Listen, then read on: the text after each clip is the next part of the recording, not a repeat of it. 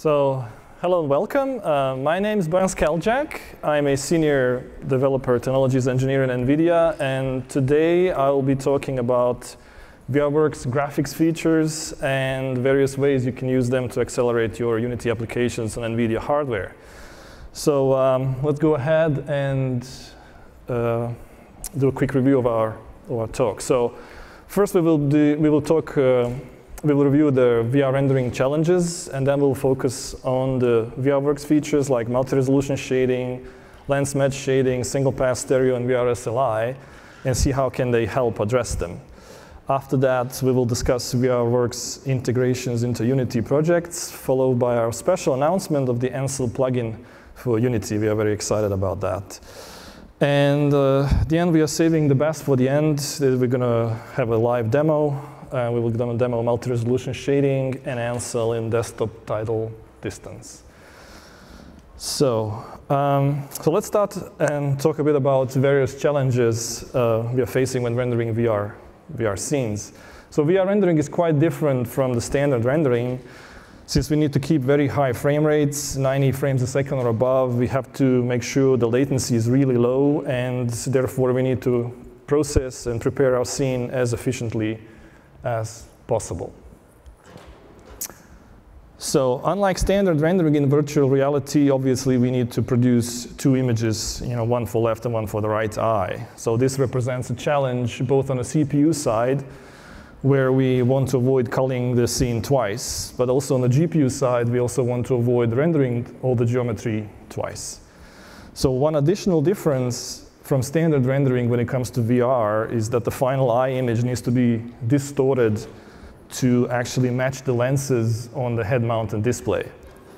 Now, if you have a look at the bottom right image there, you'll notice that the original rendered image is much larger than the actual distorted view that gets projected on the lenses.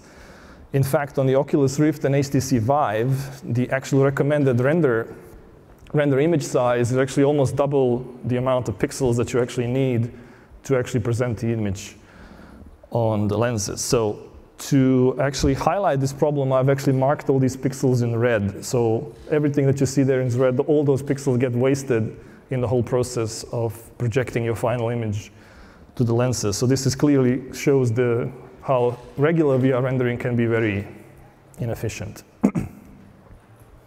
So we have identified two key challenges when it comes to VR rendering. So the two questions: how do we render both eyes in a single pass? And the second one is, how do we reduce pixel waste caused by the lens distortion? So let's have a look how the VR can help us there. So we will start with the multi-resolution shading, which allows us to better approximate pixel density, which we need to match the lenses. Therefore, it's actually helping us reduce the pixel waste while rendering VR scenes. So let's have a closer look at the multi-resolution.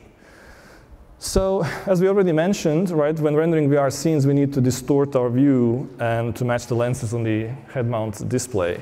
So the trouble is that GPUs are not designed to do this, right? They are only designed to render linear projections, right? So the rasterization hardware is designed around the assumption of linear perspective projections. So the current VR software actually solves this problem in the post-processing, where they actually distort the image. They do resampling to actually match the lenses. So what you see on the right there is the actual image that gets a bit projected on the lens. Now, if you look what happens in this scenario during the distortion pass, you'll find that while the center of the image stays more or less the same, the outskirts of the image, they get squashed quite a bit. So if you look at the green circles up there on the slide, they are the same size, and they enclose almost the same region of the image in both original and a distorted image, right? Then if you compare that to the actual red rectangle, you will notice that it actually gets quite squashed in the distorted image. So what this means is that we are overshading the outskirts of the image. We are rendering and shading way too many pixels that never make it out to the display, right? So this is just wasted pixels, and this is significant inefficiency, and it just slows you down. So that brings us to multi-resolution shading. So the idea is very simple. We subdivide the image into a set of adjoining viewports. In this case, we have 9 viewports, so it's a 3x3 grid. We keep the center viewport at the same size, so the pixel density in the center viewport is 100%. But we scale down all the ones around. So all the left, right, top, bottom viewports, they all get scaled down. And this is basically effectively, we are reducing the resolution of the outskirts of the image while maintaining full resolution at the center.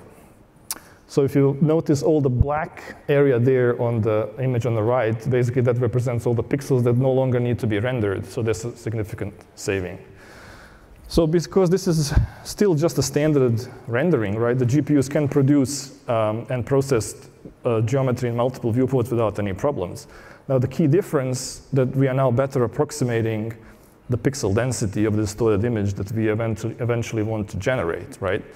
So since we are closer to the pixel density that we actually need, we're gonna end up wasting less pixels. And we can do that to get a substantial performance boost and for really no perceptual reduction in image or perceptible reduction in image quality. Now, depending on how aggressive you want to be, obviously these viewports are customizable, so you can save anywhere from 20 to 50% pixels when rendering it using multi-resolution.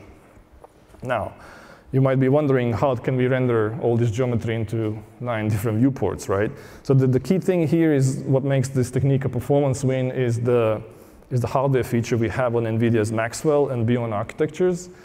So replicating all the scene geometry to several viewports would be very expensive, right? There are various ways that can be done with instancing, resubmitting draw calls, geometry shader expansion, and so forth. But all these methods normally add too much extra work that basically they eat up any gains you get from reducing the pixel count. So what we have in our hardware with Maxwell, starting from Maxwell, we have the ability to very efficiently broadcast the geometry to many viewports of arbitrary shapes and sizes. So but we are submitting the draw calls only once. So the GPU geometry pipeline runs only once, and that lets us to render into multi-resolution render target in a single pass, just as efficiently as we would do in a single viewport.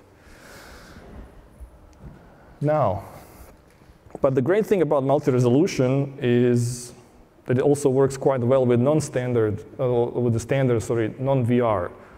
rendering. Now, if you think about it, in most of the games, like first-person shooters or racing games, the players are really paying closer attention to the center of a screen. They don't really pay much attention most of the time to the edges, right? So this is why we could actually use multi-resolution in the desktop titles and actually reduce the amount of pixels that we need to render on the outskirts and therefore increase the performance, right? So to showcase this, we integrated multi-resolution shading into desktop title distance, and you can see some of the performance results.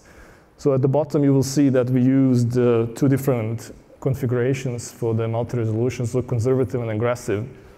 So with a conservative setup, we are basically reducing the amount of pixels that we need to process by like 28%. And with the aggressive one, we are getting even to 42%. And the overall performance increase goes between 20 to 54%, which is quite significant. Now, obviously, due to the nature of this feature, it works best when you are pixel bound, right? If you're CPU bound or if you're geometry bound, it's not really going to help much. But it actually allows you to add extra post-processing effects and more complex pixel shaders. So let's move on to our next feature. So next topic is lens match shading. Now, lens match shading is somewhat similar to multi-resolution shading, since it also allows us to reduce the pixel waste and rendering virtual reality scenes.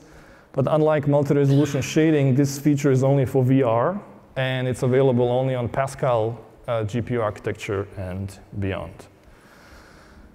So lens match shading is using Pascal's simultaneous multi-projection capability to render directly to a surface that's more closely approximating the final lens-corrected display. That's what those 4 little viewports you see there on on the screen, you can see how they are bent in a way they match the lens better.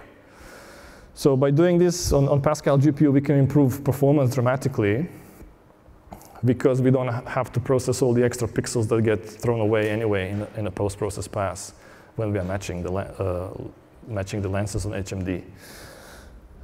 So lens match shading is a more optimal way for VR scenes to achieve very similar results to what we've seen with multi-resolution. So you can have a look at this from a 2D perspective. Those 4 viewports you just saw in the previous slide, when they get projected in 2D, this is the shape that you get. And as you can see, all those black area around the LMS image is basically the pixels that we no longer render.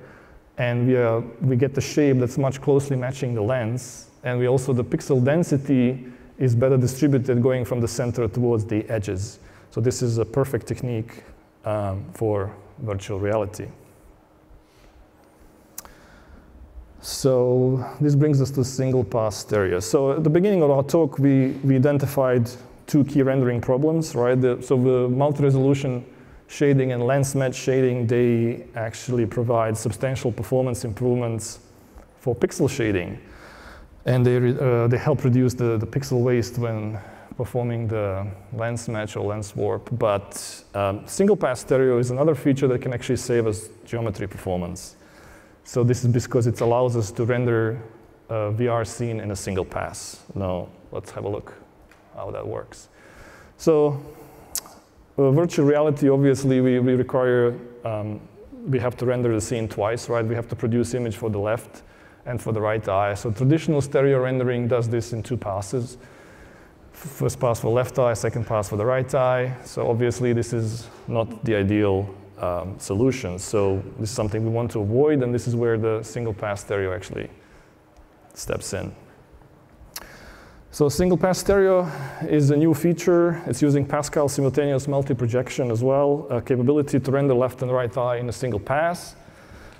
This saves us the entire geometry pass, so effectively, we are doubling the amount of geometry we can process when you're rendering a VR scene.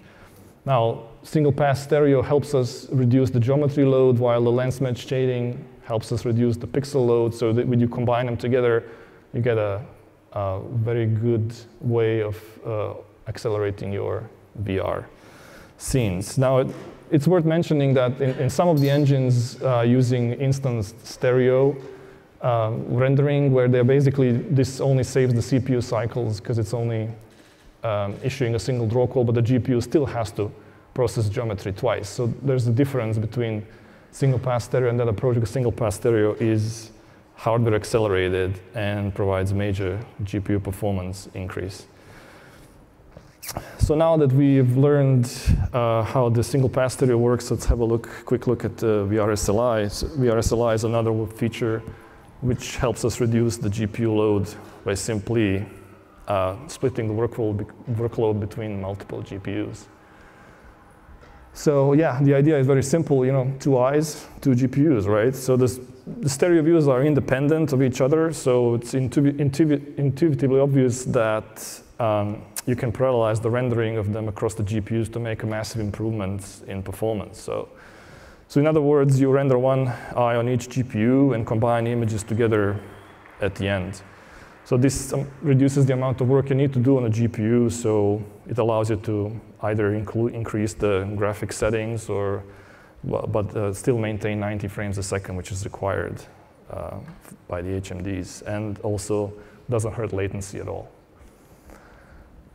Now, let me first explain how the normal SLI works. I mean, for years, most of you already know, for years we had the normal SLI, alternate frame SLI, so where GPUs trade off frames, right? In this case, the 2 GPUs, one renders the even frames, the other one renders the odd frames, and the GPU start frames are staggered half a frame apart to try to maintain regular frame delivery to the display. So this works well to increase frame rate compared to the single GPU, but it really doesn't help much with latency, and latency is critical in VR. So this kind of system with this SLI doesn't really help us much in VR.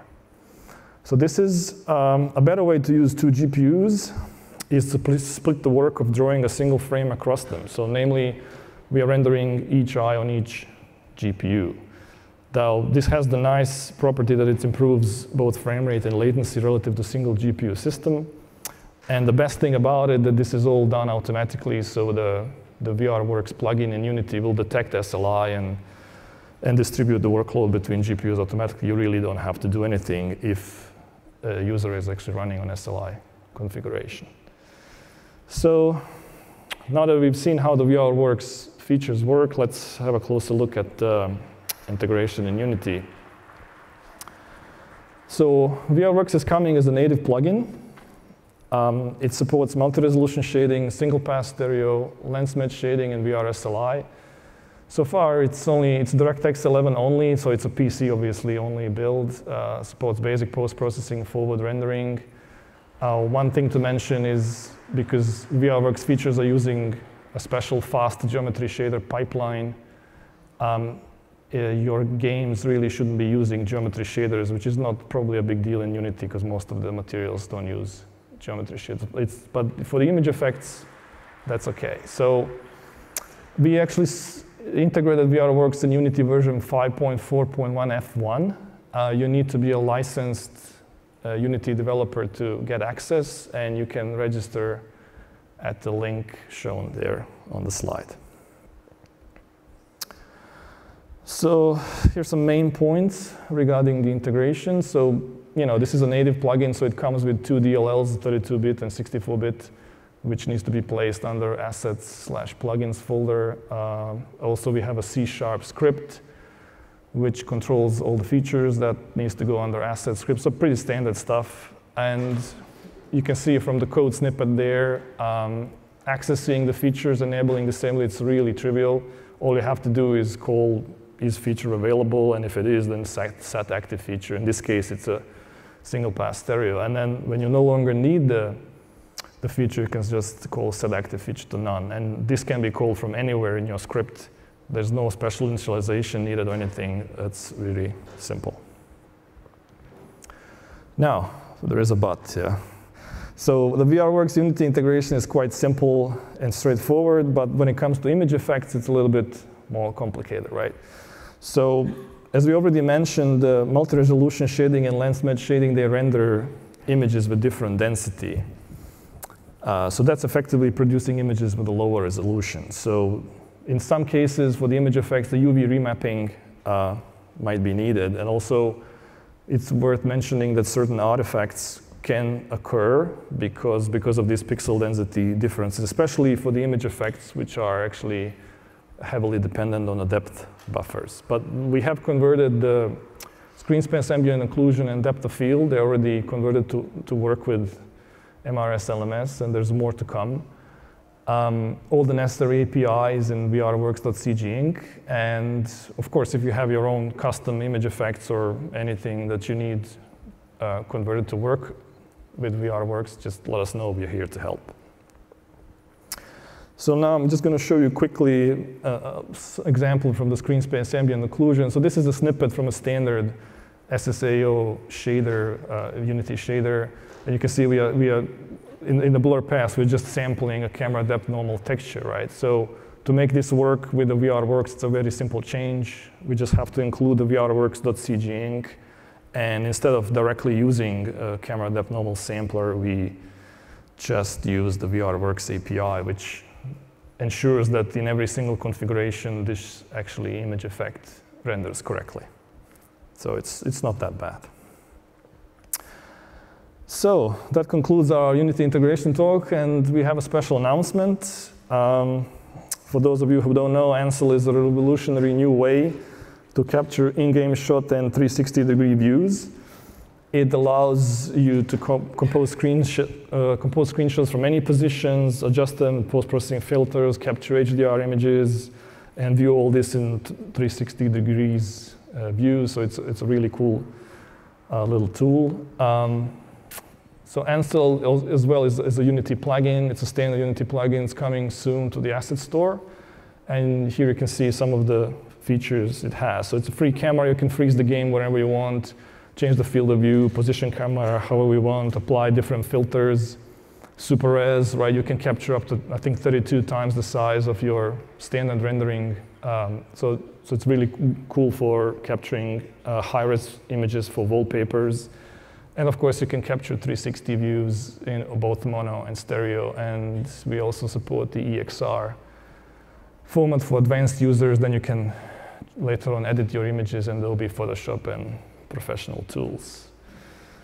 So that basically concludes this section, and now it's the fun time, yeah? So we're gonna have a demo. Let's just start this quickly.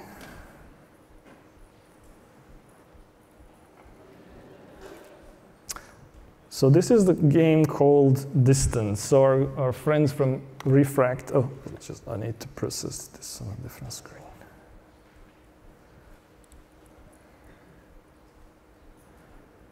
I think we're gonna need to do this. Yeah, that's better. Okay. And then we need,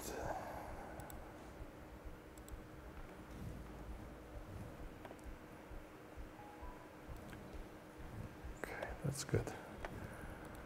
So this is the desktop title Distance. As I mentioned before, the multi-resolution shading is actually not just useful for the VR, it's actually can be useful in a desktop title. So here you can see we have a, not that complicated scene, but we have a lot of post-processing going on. So there's a depth of field, screen space ambient occlusion, global fog, some special noise. We also have real-time reflection. So it looks quite nice.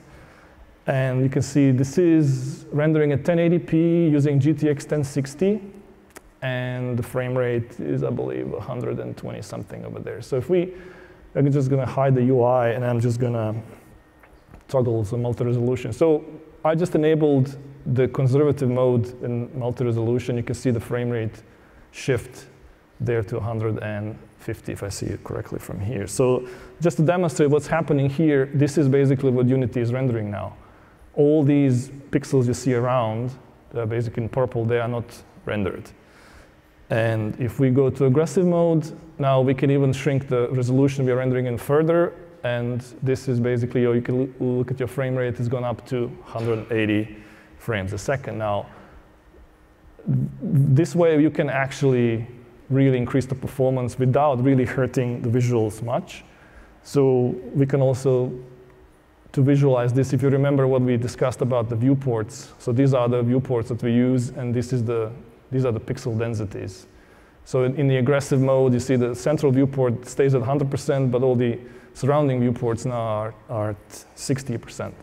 So if we change default rendering, this is the conservative mode with 70% scaling on outskirts, and again, conservative. So you can see, without really hurting user experience much or at all, you can significantly increase performance, even in desktop titles. Now, keep in mind in VR, this works even better because all these pixels that get modified on the edges, they are all peripheral vision. So, when you're wearing the headset, you can barely notice all these pixels that are actually, right? And at your peripheral vision, it's all a blur. So it's multi-resolution in VR environment, it's basically unnoticeable, almost unnoticeable. But you get the great performance gains. And then I'm just going to quickly show, let's switch this off. Just going to quickly go to and show the Ansel. So let's try this. So I'm just going to jump in there because it's a more interesting scene. See, I just pressed Alt F2 and I was managed to freeze the game. That's just a second. Okay, let's do it again. Okay.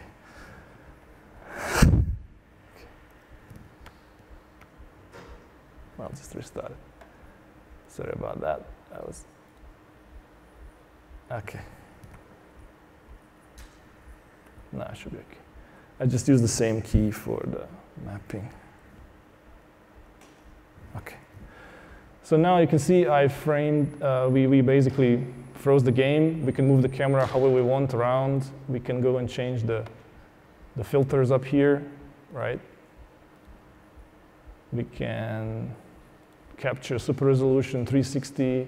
That's really,